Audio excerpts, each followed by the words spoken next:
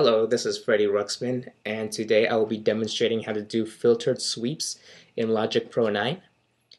Filtered sweeps are often used as transitional elements to differentiate one part of a song to the next. So let's get right into it and make some filtered sweeps. So in Logic, I have already created a basic loop. It is just a verse building up into a chorus.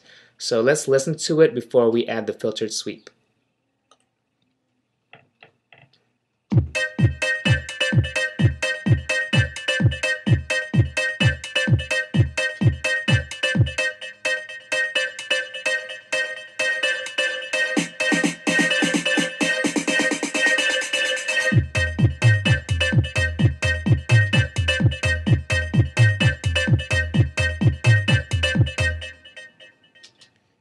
Okay, so as you can see, the build is okay, but we can add something else to it to make the build a little stronger, and that's where the filter sweep comes in. Before I begin, I just want to note that in Logic Pro 9 and other DAWs, there's a million and one ways to do the same thing.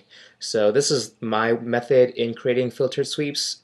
Other people might have different ways to do it. Just experiment and see which way works for you. This is how I create my filtered sweeps. Let's add a new track. It's a software instrument, so let's create that. This is the new layer that it created. I'm going to reset this layer. Okay, so in the channel strip, I want to add the plugin, the ES2 synthesizer. Let's add that in stereo. And the ES2 window will pop up.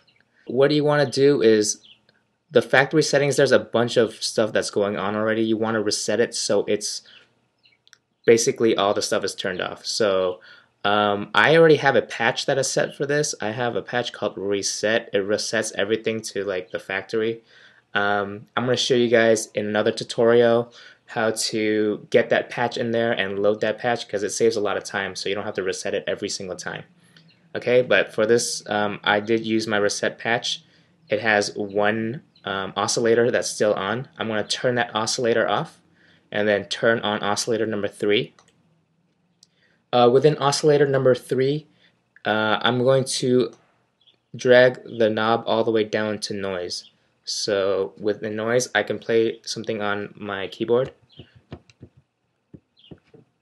First of all, you gotta drag this triangle all the way down to 3.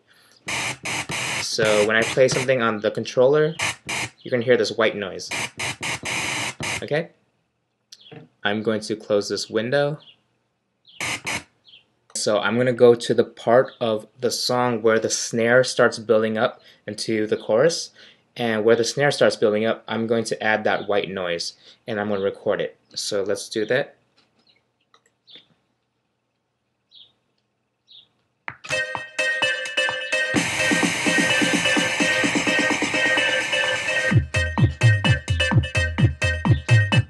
It sounds pretty not interesting yet, so what we need to do is filter that white noise. Before we filter the white noise, let's make sure we quantize that white noise so that it's on the correct beat. So let's go to quantize. I'm going to use the 1/16th note, and that will make it on the beat. Okay, so the way I filter it is I'm going to go back to the channel strip and I'm going to add a channel EQ. Let's double click that. Okay, and for the sweep, I'm going to cut out a little bit of the low end. And then what I'm going to do is automate a sweep within the frequency. So the way you're going to automate that is you're going to go back to the channel strip, and right here you're going to set it to latch. So what latch does is that it will record any change in the parameters that you input into your computer. So if I do a sweep like so, do this sweep while it's playing, and I just manually drag this mouse arrow, it will record that that action that I do. And when it plays back, it will remember that and also replay that action that I recorded into it. Let me demonstrate that. I'm going to go back in the song a little bit to the beginning of this measure. And once it plays through and starts at this snare, I'm going to sweep this all the way up to the 1700 kilohertz frequency. Okay, so let's try that.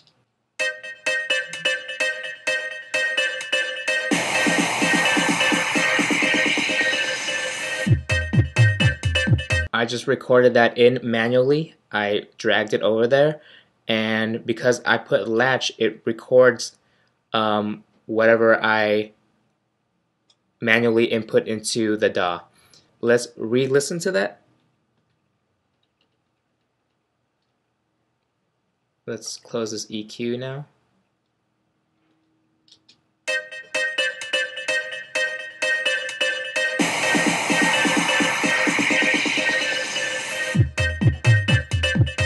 Okay, so as you can see, it's a little more interesting.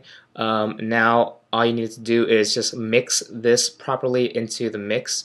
So I think it's a little bit loud. I would just down the volume a little bit and then maybe cut out some more low frequency. So however you want to mix the filtered sweep back in is up to you. Just make sure that you turn this latch off once you're done recording the first automation so that you don't accidentally record extra automation that you don't want. So just turn this latch off and set it to read.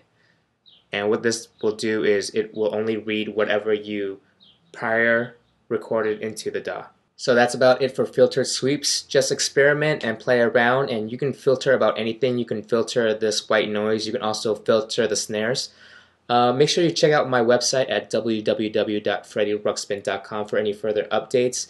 I will be making that video on that complete ES2 reset so that you can load the patch and not have to manually reset everything to the factory settings every single time. That's about it. Thanks for watching.